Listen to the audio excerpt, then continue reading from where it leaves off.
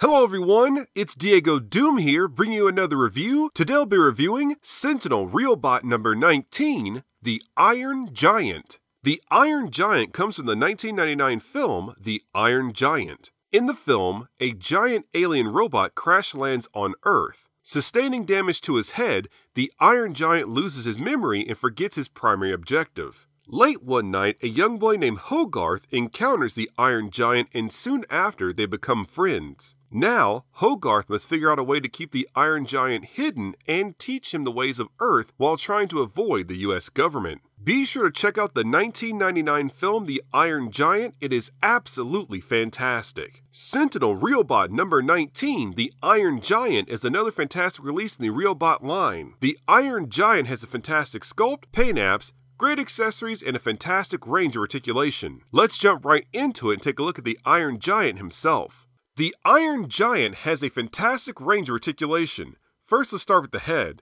We can look up, down, left, right. The mouth can open up. The shoulders can rotate a full 360 degrees. The arms can come up a little bit higher than 90 degrees. We have a bicep swivel. We have nice single jointed elbows. So if you see here, we bend the elbows, it comes in about this much. We can actually increase the bend by pulling down on the forearm, and now we have a very nice bend here in our single jointed elbows. The fists are on straight pegs with a hinge at the wrist so we can tilt and spin these very freely. In the upper chest, we can lean forward, backward, twist side to side and lean side to side. In the waist, we can lean forward, backward, twist side to side and lean side to side. We can also pull up here in the waist with a click, and now the Iron Giant can lean even further forward, further backward, and lean side to side even more, which is definitely very cool. Moving out to the legs can actually rotate a full 360 degrees. Now the leg may pop out of socket, but it can be done.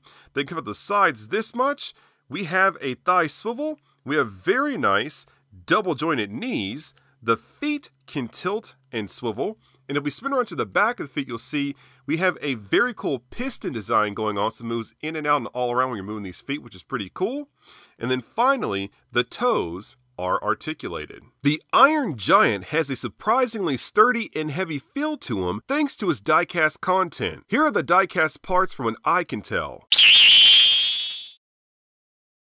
When it comes to sculpt and paint apps, the Iron Giant is absolutely fantastic. First, let's start with the head that has a smooth sculpt with a gray metal paint app. This gray metal paint app is used throughout the body. We have a semi-sharp head fin going down the center of the face. On the top left side of the head, we have our signature dent. The eyes have a large simple sculpt with an off-white paint app. The jaw has a smooth pronounced sculpt with large rivets at the hinges. The top of the chest and traps have a nice mechanical sculpt with various embossed accents and vents. The chest has a large smooth geometric sculpt lined with rivets going around the upper and lower chest. The abs have a coil-like sculpt with matte black and gray metal paint apps. The shoulders have a nice disc-like sculpt with silver impressions on the shoulder joint. The biceps have a very skinny sculpt with a gunmetal paint app. The forearms have a smooth geometric sculpt. The hands have a very nice robotic sculpt. Going around the waist, center of the crotch, and hips, we have more rivets. The hips have a nice disc-like sculpt with several mechanical impressions.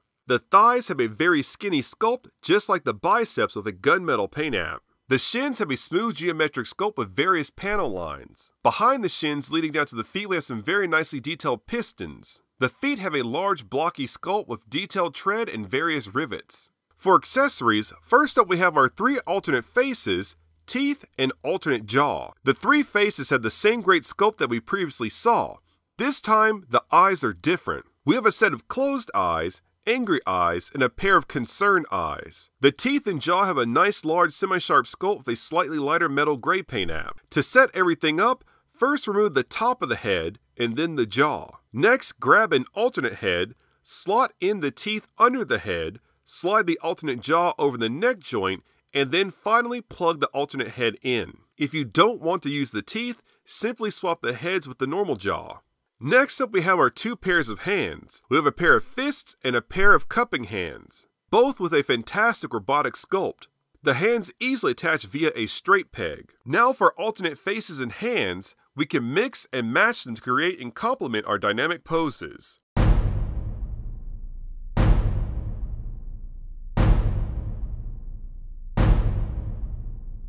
Finally, we have our S mark with a gunmetal border, a metal gray body, and a red S in the center. To attach, simply slot the S underneath the chest. Once in place, this piece can actually rotate. Now, we can see the Iron Giant has chosen who he wants to be: Superman. Now that we have all the accessories out of the way, let's do some size comparisons.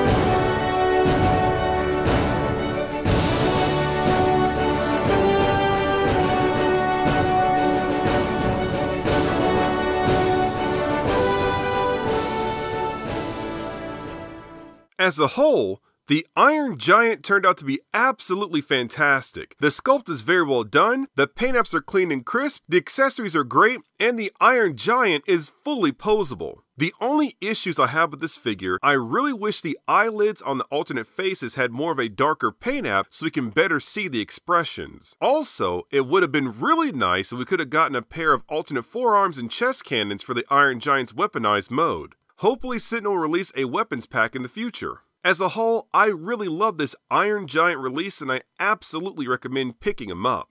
Now, how much does the Iron Giant cost? I imported my Iron Giant figure for $128, which is totally worth it. This has been another review by DiegoDoom. Thank you very much for watching and please stay tuned for more figure reviews. To see more Sentinel reviews or another absolutely fantastic review, click the links on screen right now. Be sure to follow me on social media and remember to like, comment, share, and subscribe.